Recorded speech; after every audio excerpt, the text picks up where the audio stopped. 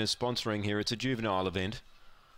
And the 6 runners are being locked and loaded. The green light is activated, set to run. Favourite Hot Rocks, they're ready. Away. Hot Rocks stepped okay. More speed, Pyrotechnic. Hot Rocks tries to burrow through. Pyrotechnic can't clear it. 3 deep was St. Candy. 4th placing Solar System hugging the railing, coming into it. Then Crazy Diva and Imperial Master. But the fave, Hot Rocks gets away, puts up 4 or 5 on them quickly. Solar System railing hard to second, but into the straight. Hot Rocks is clear. Solar System ran to second. 3rd Pyrotechnic. 4th, either St. Candy or Imperial Master, and Crazy Diva, the other one that was in the market, was never really in the race. Times around 22 and 80. Number 1, Hot Rocks.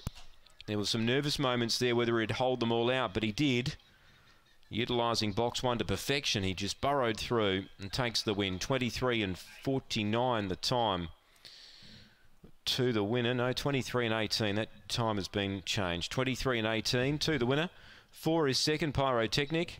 Number 8, third, and that's St. Candy. 1 fourth, and that is Hot Rocks. No, that's not right. Those numbers are not correct. So something going on here with the semaphore board. 23 and 18 the time. After race number 3, completely ignore those numbers. And the time is 23 and 18 at this stage.